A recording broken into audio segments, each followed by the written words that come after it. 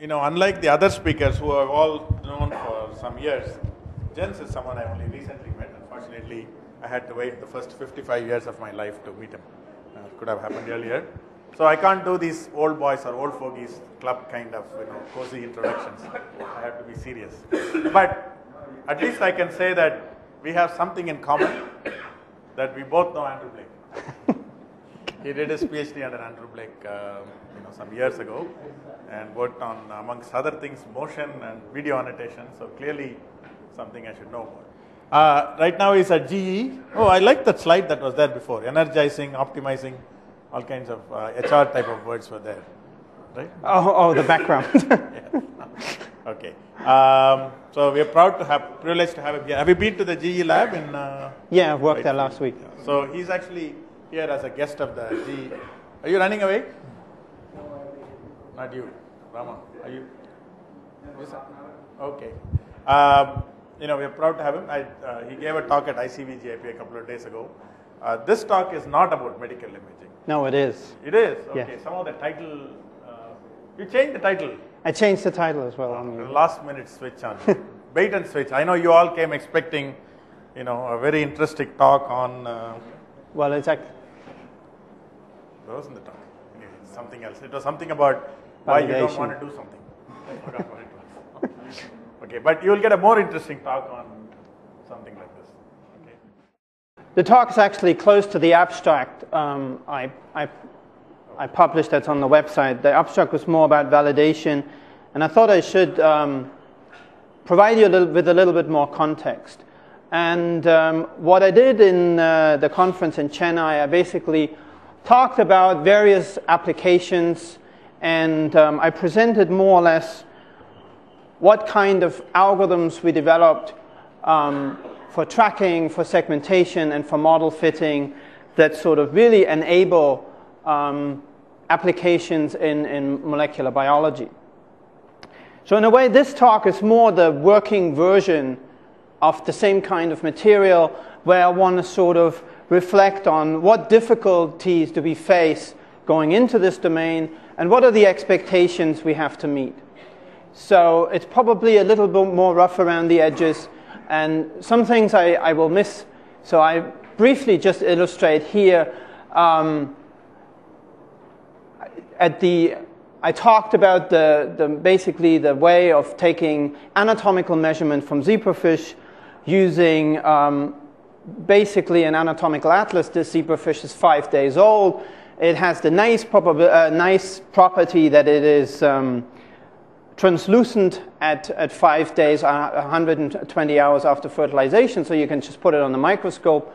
And the interesting thing is we use similar algorithms we use for face fitting to actually fit the anatomical model to the zebrafish, and then you can basically write applications where the biologist take images from a high throughput microscope and take up to 14 measurements basically in a very automated way through this kind of atlas-based measurements. So previously all this was done by hand, and people basically use Photoshop and take measurements of all the different organs.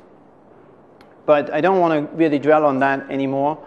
The goals for today are still sort of some work to motivate the need for biological imaging, and where I really deviate from the other talk is I'm going much closer into algorithm validation, review some validation strategies, and finally, I sort of want to almost put up a loose proposal and a discussion around a community effort for looking at histology images.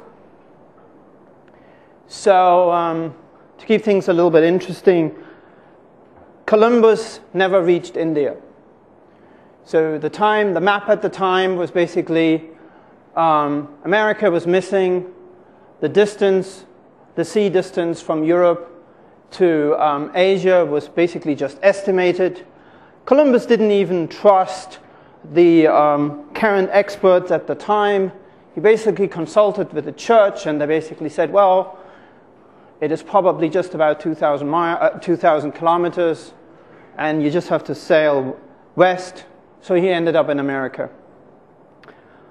where are we today? You can pick up any biology book and you will see beautiful maps of pathways, and they're more or less hierarchical. You can basically expand on any one of those and you will find a similar map of similar complication. But there's still a lot of things we ignore. We, for instance, ignore that there's crosstalk between pathways, and to illustrate that in a sort of very simple way is when... okay, you know, at least me, what's a molecular pathway? Okay, molecular pathways is essentially life at the molecular scale is determined through signaling events. Signaling events can be either through proteins, they can be through electrical impulses, and what basically happens, these are signaling cascades. So basically one event will trigger the next, and what essentially happens, all what we observe, cell division, cell death, is basically governed through those signaling cascades. So what we're trying to do, if we, for instance, want to control processes in the sense that we want to devise methods to basically cure diseases, basically drugs, we are basically looking at a specific target in that pathway, address it, modify it, and basically stop certain things from happening or encourage certain things from happening. So what I'm trying to illustrate is that today we have a fairly simplified view of this in the sense that we will look at one pathway at a time. For instance, drug developers will look at this particular pathway in this particular spot and say this is the drug target. What happens in practice is that nothing happens in isolation, and a very simple way to illustrate that is, for instance, our diet, basically what we eat and drink every day, influences the function of those pathways. So a very straightforward example is this: if you take antidepressants and you drink grapefruit juice, you are very highly likely to suffer horrible toxicity, because basically natural substances in grapefruit juice will neutralize certain aspects of that pathway, and this is basically an event people that designed that drug never foresaw. So you saw my point. My point is that with our current level of life at a sort of, or functions at a molecular level, we are still at a fairly early stage, and there will probably be need to revise some of the discoveries we've made today.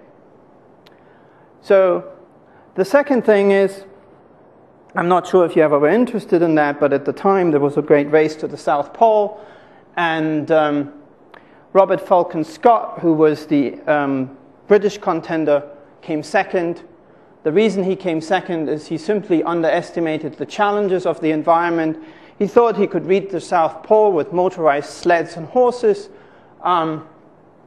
So Amundsen was basically, he was Norwegian, grew up basically over years living in the snow.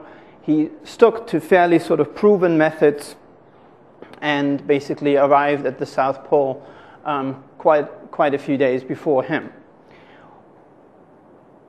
The reason I basically want to illustrate this is what methods of discovery are we using today to sort of look at the function of proteins and genes.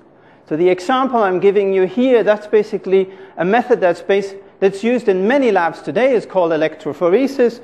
What you essentially do is you take your tissues or you take your cells, you grind them up, you put them on a basically, electrophoresis is essentially a chemical grid. So and then you look, how do the spots move on these two gradients, and you basically look at what are the changes in those little peaks that move around. So when you look at this, these images have nothing to do with actual cellular structures or even tissue structures. They mix the entire cell population together, so you get a very global analysis of what's actually going on. If there are certain Small deviations, you will not see this because you basically take an estimate of a large population. A method that's a little bit more refined is the method of flow cytometry. Here you basically have a channel and you have cells flying by that channel and you take a measurement. So at least you don't disaggregate the single cell, but you have no idea about tissue structure. You have no idea on what is actually happening in the neighborhood of that cell when it's in the living environment. You basically also have just a very abstract measurement. So what's the motivation for biomedical imaging? So modern microscope techniques allow us to actually image biological processes over time and in the context of the organization of the tissue. So we don't have to disaggregate the tissue like you saw in the previous examples. We can basically just take either a cell population or even a tissue and image certain signaling events. These were basically events we saw on the previous slide in that context. So hence it is sort of monitored to model biological processes in the spatial context. And very importantly, where we come in is we take quantitative measurements and inferences from those images. And I will sort of give examples throughout my talk what kind of quantitative measurements they are and what inferences they allow. Do you have any questions so far? So what I want to explain to you next is sort of an end-to-end workflow we have developed at GE Global Research that allows to basically monitor a large amount of proteins in the single section of the tissue. So what you see in the background is what you would expect to see from a normal pathology slide, and what you see overlaid on top of this in the various colors are sort of the expressions of proteins in the different channels. And I will explain to you now how these images are generated and what kind of inferences we hope to make from those images. So the process, we call that sequential multiplexing. What you do is you take a certain stain. What a stain does is when you're interested in a certain protein, you basically can develop a molecular marker that will attach to that protein. So you take, as said before, you take that protein, you stain the image, then you inactivate that protein through what is called a chemical inactivation step. You take your next round of staining, you take the new protein you're interested, and you basically go through this process in sequential fashion until you've basically interrogated all the proteins you're interested in that kind of experiment you're running. What are you getting out is you're getting a map of the tissue out, and the reason that is the case is because we can basically have use stains as geometrical markers. So and to be precise, we use normal DAPI staining to stain all the nuclei. That stain is not affected in all the different rounds of staining, so we use that. We can register all those images together, generate a digital map of the tissue, and then quantify the different proteins. I explained to you the imaging work in this process in a little bit more detail. So as I said before, we have all the different channels, we register them together. So as you can imagine, this registration has to be pretty precise. So we register up to 60 to 100 images together. What happens at that point is also you have to suppress something what you call autofluorescence. So what you do if you do fluorescence microscopy, there's some natural fluorescence in the tissue. You basically have to eliminate to get to be able to quantify all the protein information. Then we do the segmentation. We basically identify nuclei, cytoplasm, and membrane from every image, and then you can do the quantitation, which you then hand over to generate a cancer score, do the protein analysis. So how does the single cell measurement, how can the single cell measurement look like? So for instance, out of this tissue staining, you arrive this kind of segmentation. Then you basically have the areas of each cell mapped out. In this case, it's just illustrated basically the whole area for each cell. Each cell gets an ID, and then you can measure the different proteins, and I show you that in a more complete example.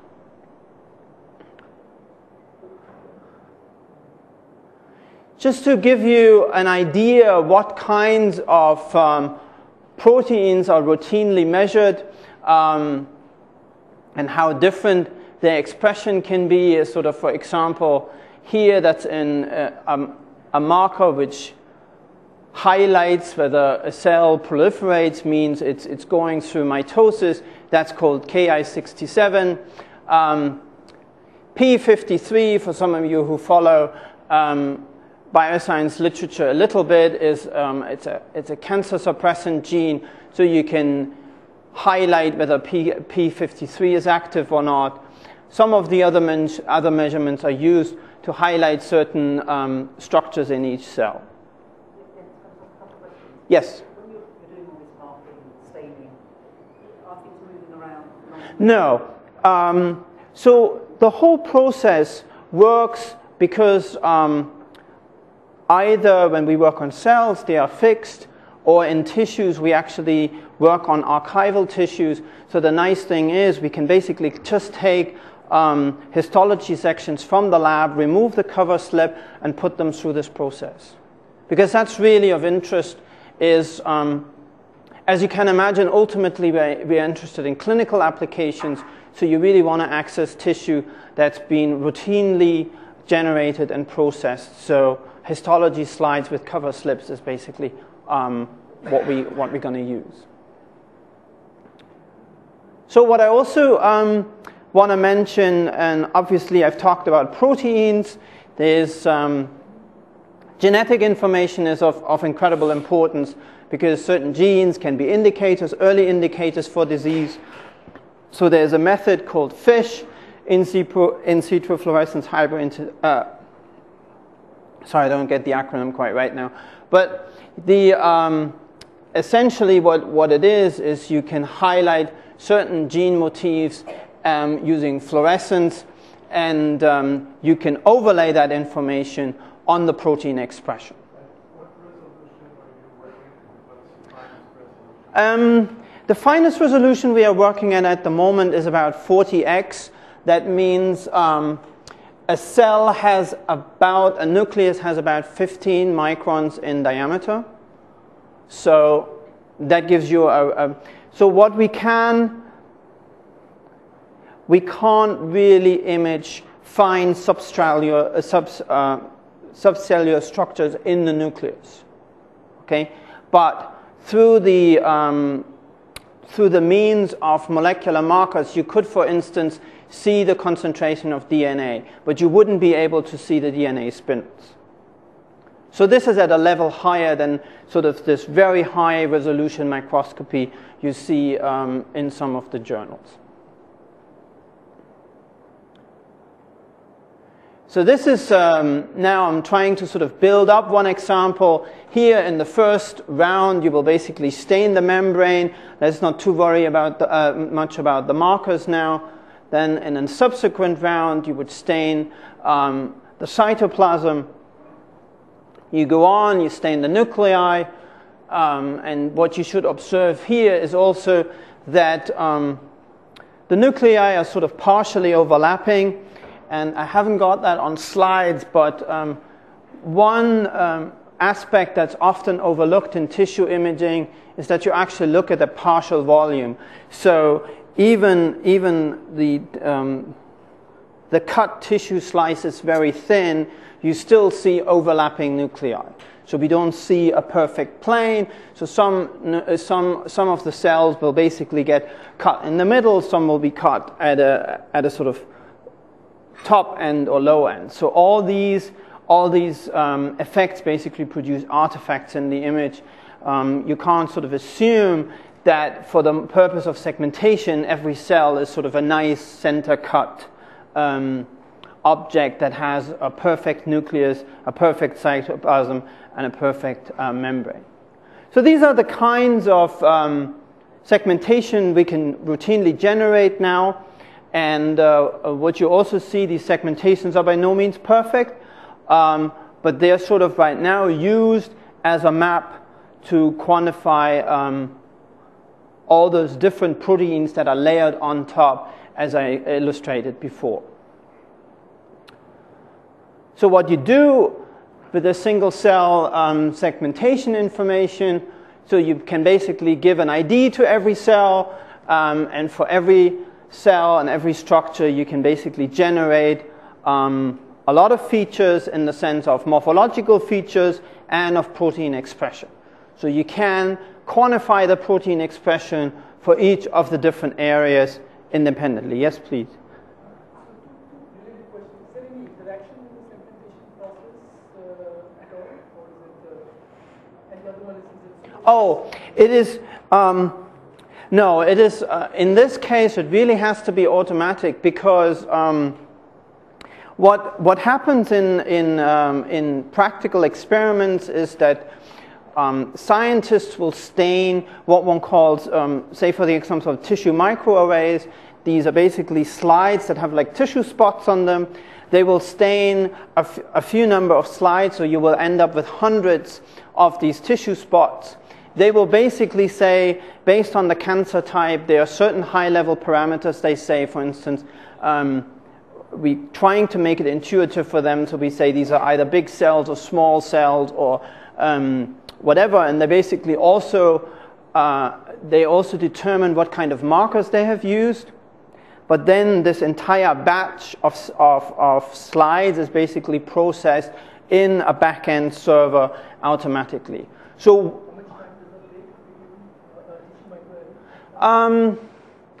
well, it depends about, actually the segmentation time is not so critical. I mean, we can segment these images in minutes, but what is maybe more important that each experiment generates about 2 terabytes of data. So you generate an enormous amount of data in every run that then has to be analyzed.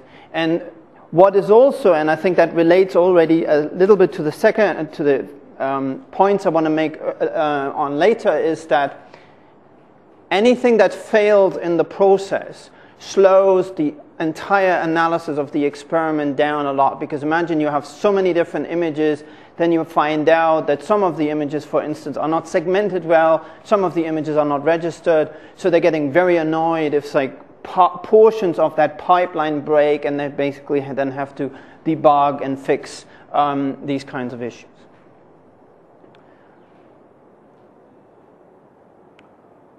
So what we're going to do afterwards, and this is probably at a more experimental stage right now, is we visualize these expression patterns. We're trying to determine what kind of structure is in there. We're trying to determine what kind of disease-relevant information can be extracted from that.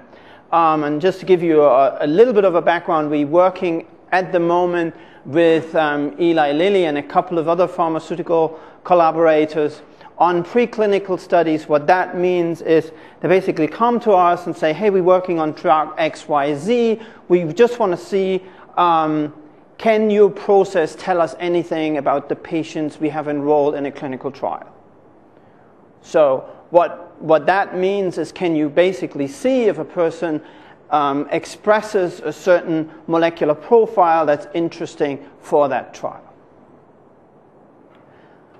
And also, I mean, maybe a little bit more background information. This kind of activity is highly relevant for them, because every person you enroll on such a trial costs an enormous amount of money, because these people basically have to go through certain exams. There has to be follow-up and all stuff like that.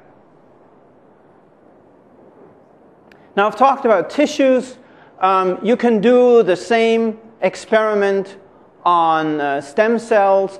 You can basically monitor, you can have stem cell differentiation, let it run for a certain amount of time, and then you just look at all the known stem cell markers, and you run this kind of process to characterize the stem cell populations in terms of their health, in terms of their differentiation state. And this has a fair number of applications ranging from tissue engineering to now what people call cell therapies, to just basic research.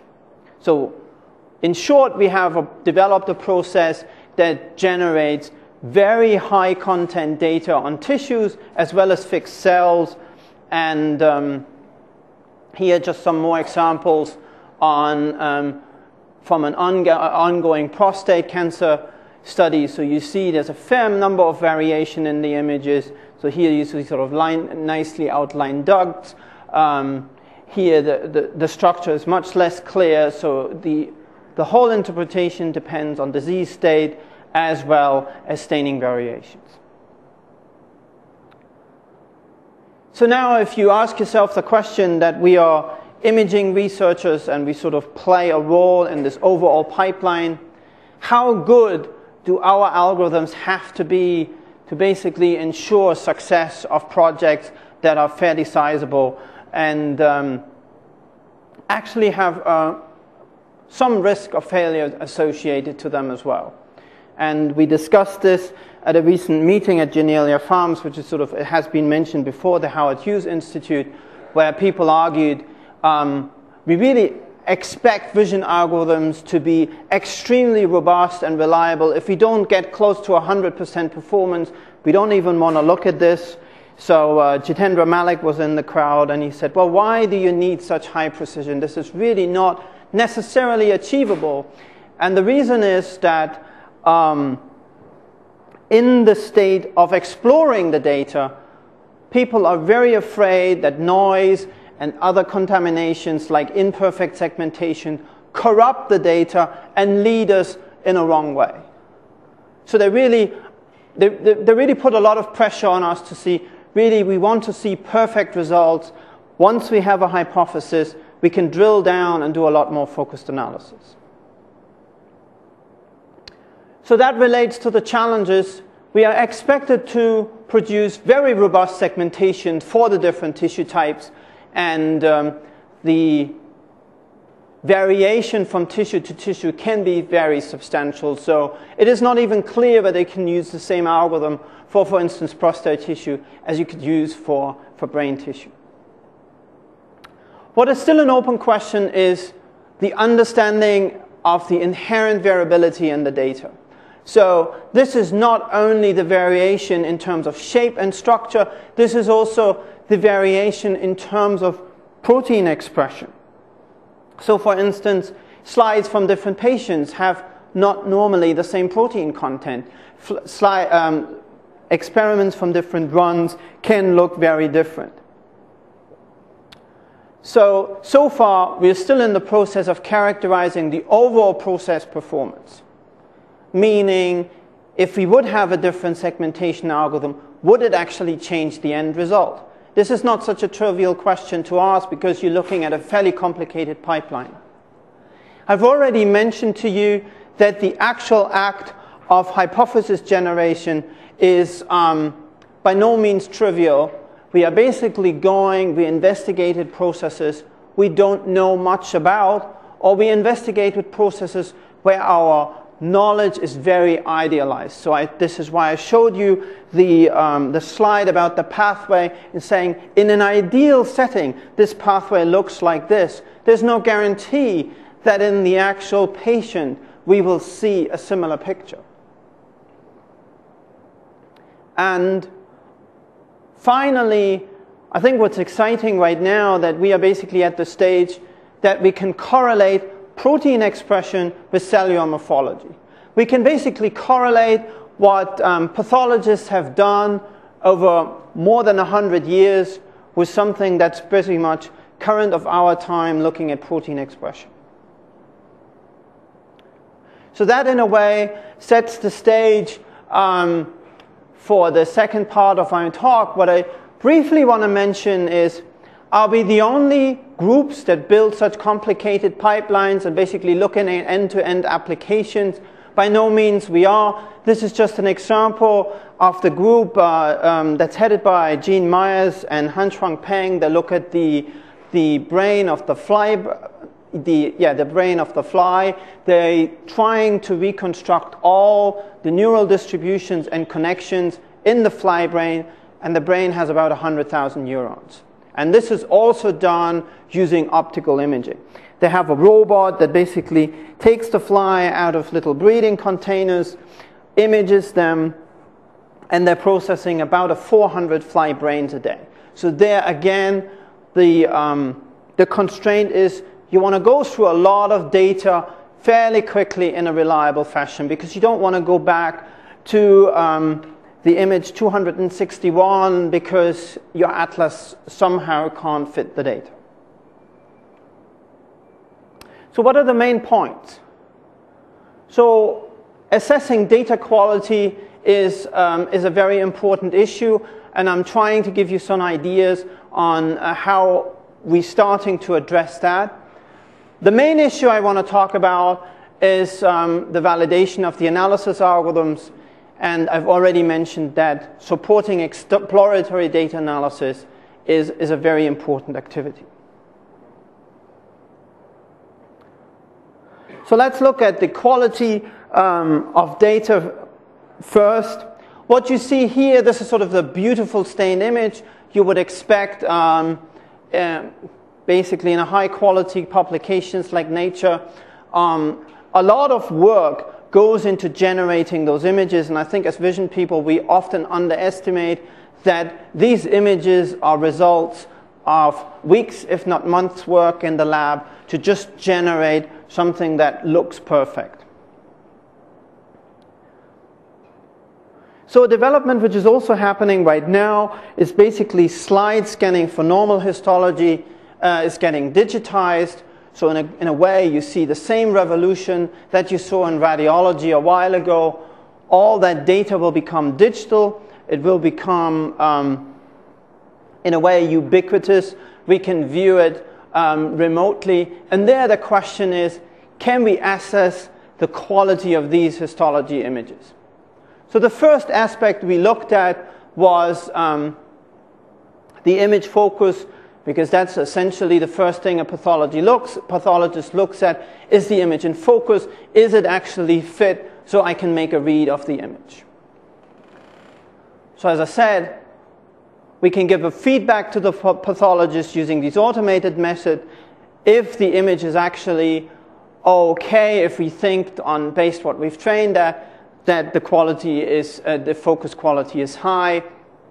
What we can also do, we can basically provide online control to an actual digital slide scanner. And we can say, look, if the slide is actually out of focus, we really want to reacquire it one more time, because the workflow of pathology slides in the clinic is actually rather complicated, because slides can only be in a lab for a certain time. They have to be archived. There's the risk that they get lost and stuff like that.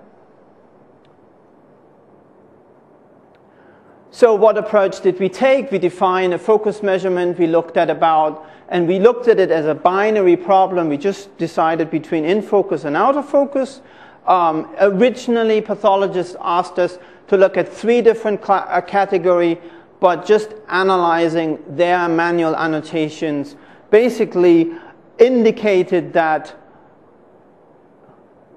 the soft focus category was basically so inconsistent from pathology to pathology that we decided up front this is not really possible to differentiate between that. So we utilize an extensive set of focus discriminative features. We basically going to show you in the next slide what kind of features we use. And what is sort of the point of this work is that we're trying to compare an automatically generated data set with manual annotations done by pathologists.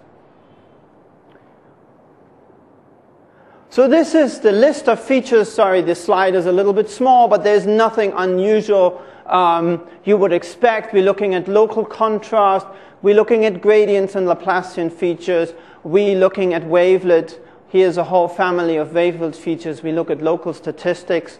We basically use everything we can sort of compute. This is a rather exploratory study, and it's not meant to actually process the data in sort of a minimal amount of time. The method of classification is nothing unusual either. We basically use regions. We extract the 44 measurements in windows at about a size of 128, or slightly bigger. And then we train an AdaBoost classifier to see if a given patch is out of focus or in focus. So it's sort of nice when we do these machine learning methods, you can describe algorithms in just a couple of sentences. Everybody knows what you're doing. So what's the experimental setup? We evaluate the focus quality on the whole slide. And we introduce a training set that we generate through setting basically the Z of the stage of a confocal microscope, that we vary the, what one calls the Z resolution. I'm going to show you this in the next illustration here. We basically choose the optimal focus plane, then we move the microscope outside of the focal plane in both directions, and basically generate images at different Z values. So what you should also appreciate in some of those images, once they're projected and you see them on the screen, you will see hardly any difference.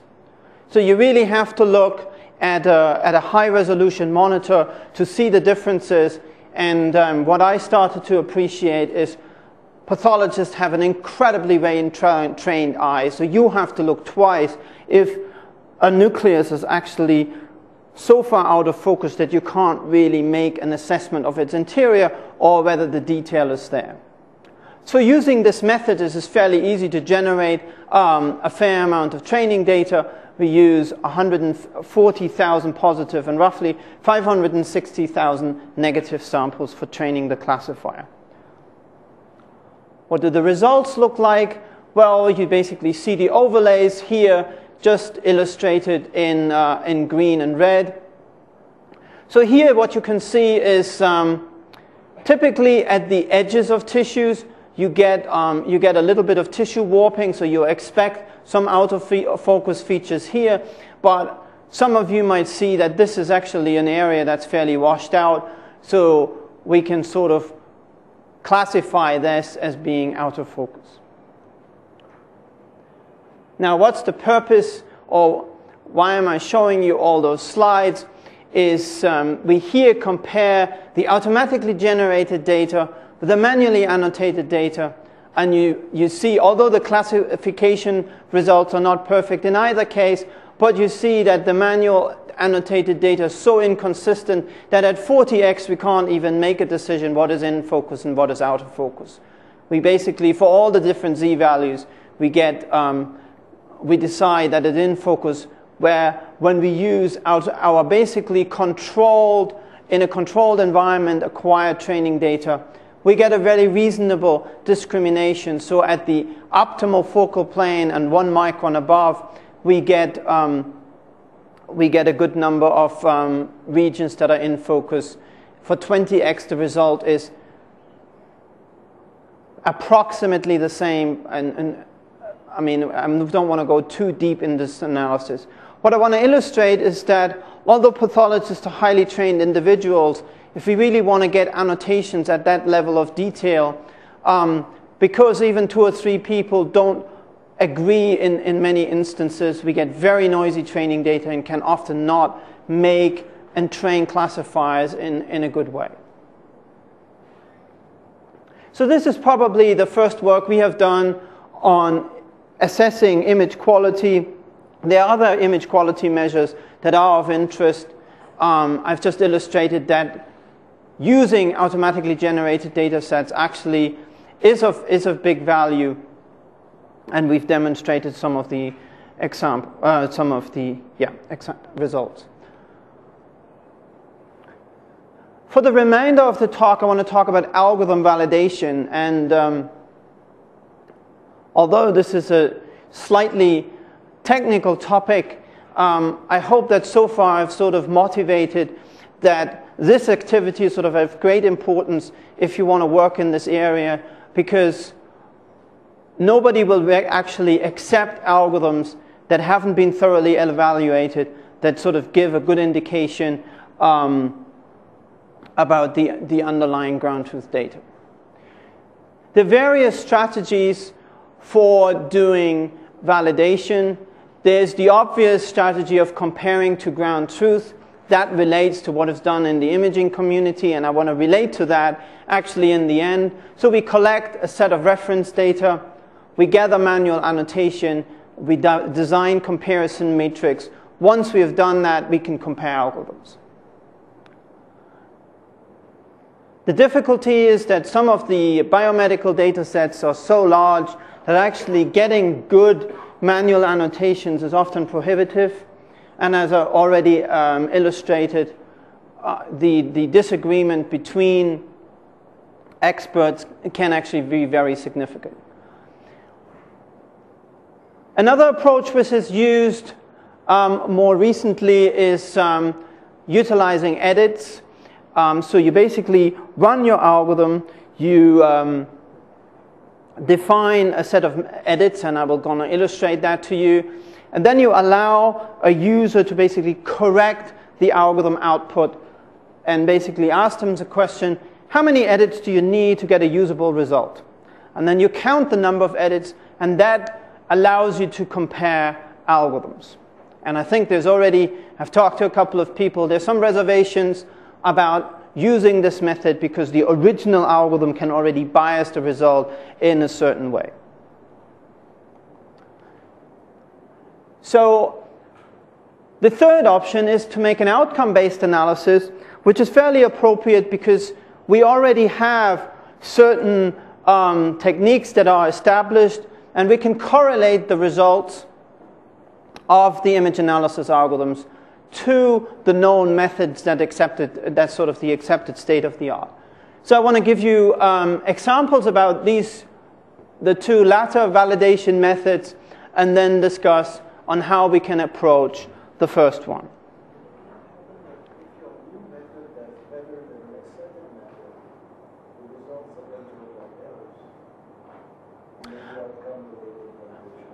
Yeah, let me get to the point, then we can discuss that.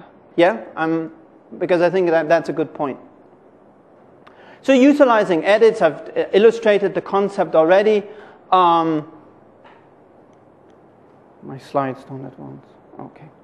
So what we have worked on, what I've sort of not described in detail, we have basically developed a number of tracking tools for lifestyle imaging.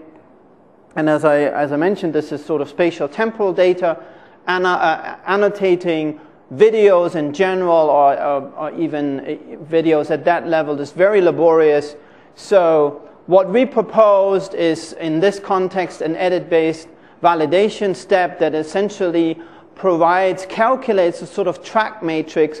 So what you see is, you see here that this is the identifier for a certain cell, and then you see how long the track is, and you can basically then estimate the overall complexity of that track matrix. So what you can do, you can basically then go and have the user cycle through in a certain order through those tracks, and can say, well, look, this track ends here and it's in this area of the image. Can you find another track that should really be connected this one? What is the right connection?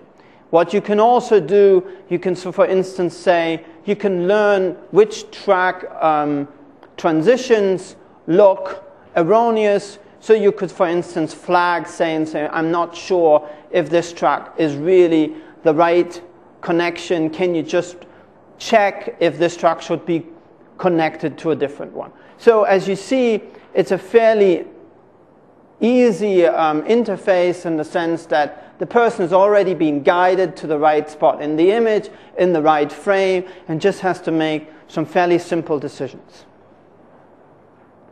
Now to the validation strategy and outcome-based analysis, and I think we're going to go back to Pascal's question in a second. I just want to give you a bit of an application context. So I think we have a wealth of methods to analyze visual motion, and what is of interest in this case is to... This video is dark.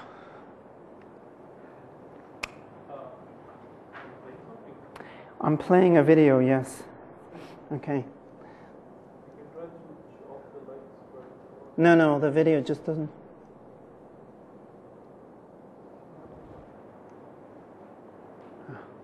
I'm trying to show you the video offline.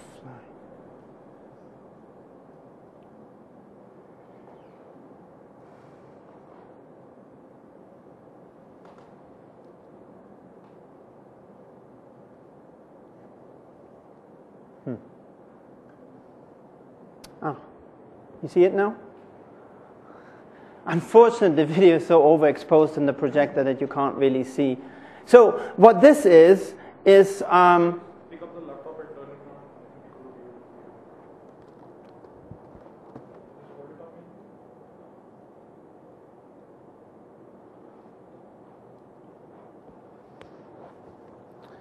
So I'm trying this. So what this is a sheet of beating cardiomyocytes. So cardiomyocytes are heart cells, and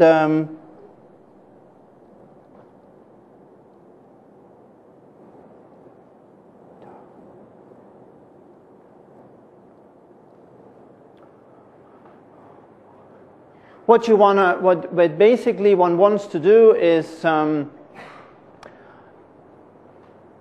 when fully differentiated, these cells will start to spontaneously contract.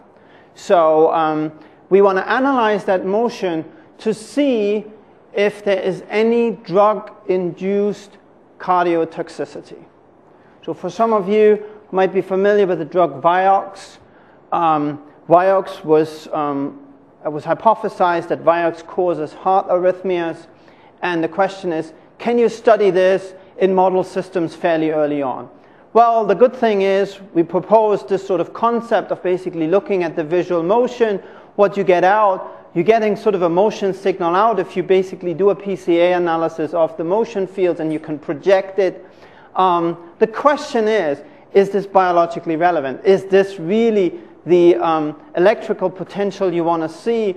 And what we are basically going to start doing now is we compare this to something which is called a patch clamp assay. So this is a technique for measuring electrical properties in cells and tissues. So you basically have electrodes that come through the bottom of the plastics and sort of stick right into the cells, so you can measure the electrical potentials in cells directly. And this is a well-established technology. It's just very difficult to set up because the cells need to be placed and basically set up quite carefully. Now to Pascal's question, is it straightforward to compare signals now from the known method to the used method? I don't think it will be. So what you already saw is that we see, for instance, in this kind, we see an aggregate motion. Here we have the electrical potential from sort of smaller groups of cells. But I think what we'll be able to do is changes in electrical potential. If we can map the changes we see in these kinds of patch clamp assays to the changes we see from the optical methods, then we can probably say that we will get an adequate and similar readout. Does that sort of answer your question?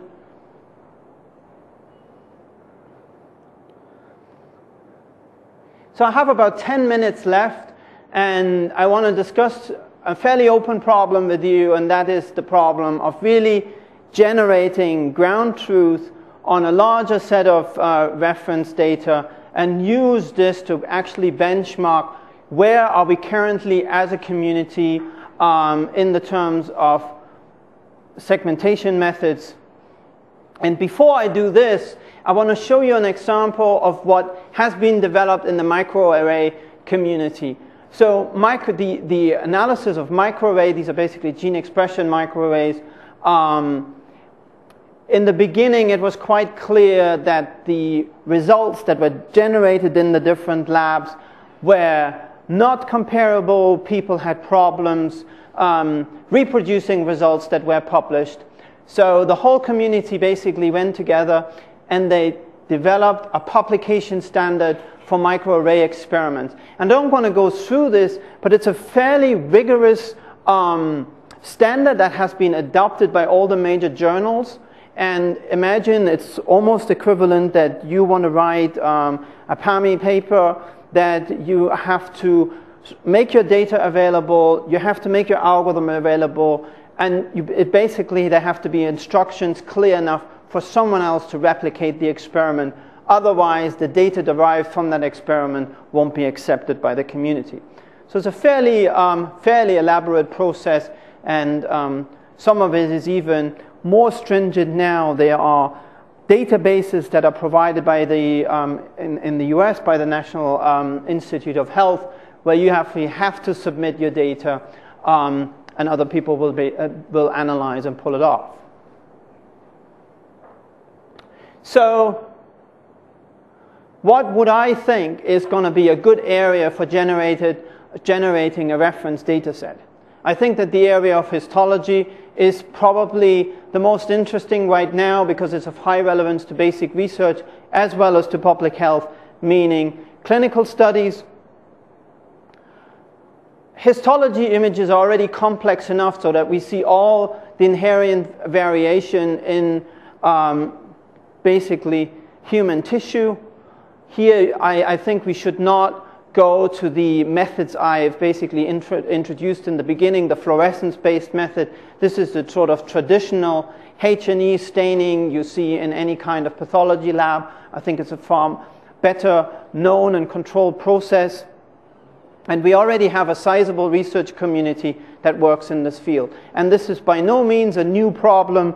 There have been DARPA programs, I think in '87 or the early '90s, that already tried to develop scanners and automated segmentation methods for this kind of data.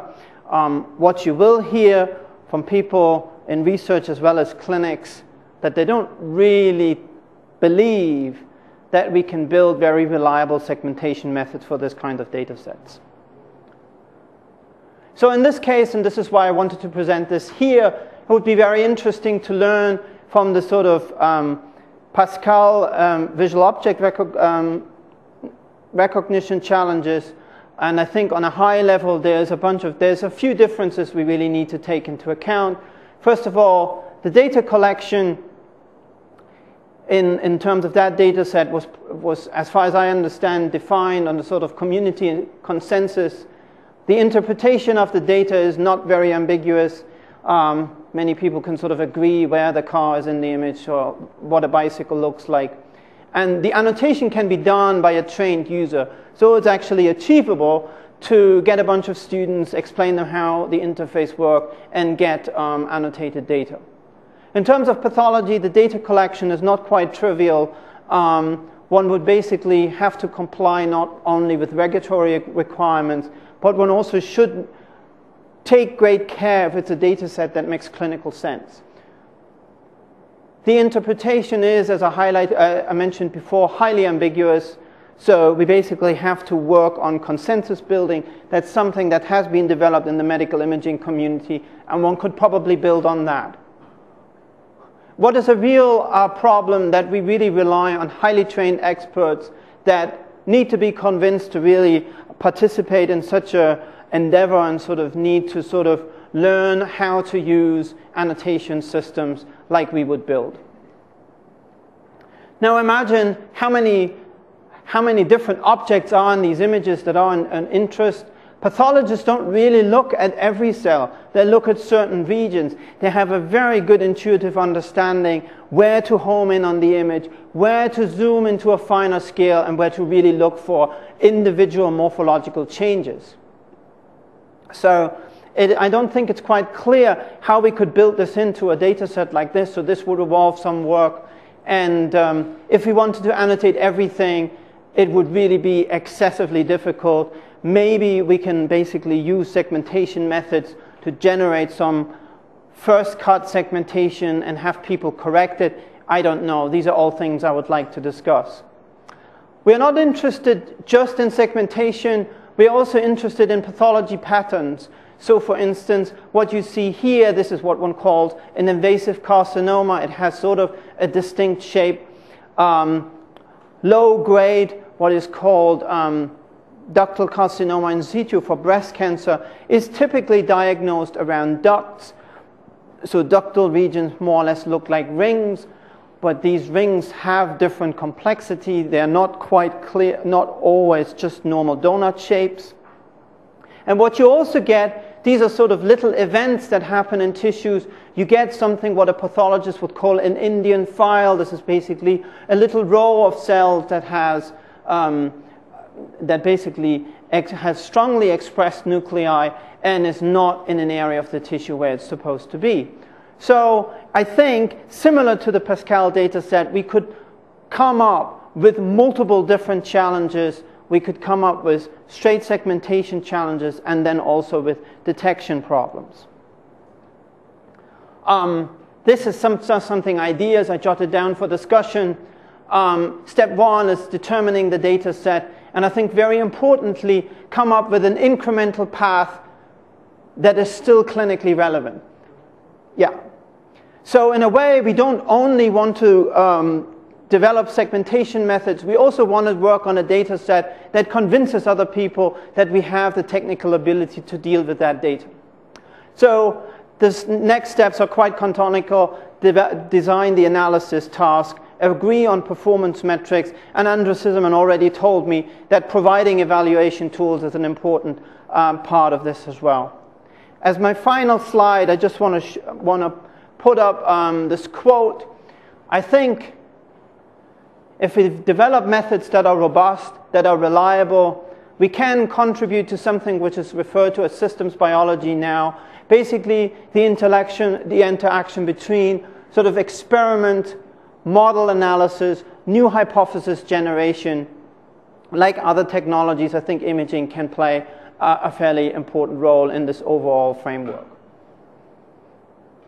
And that concludes my talk.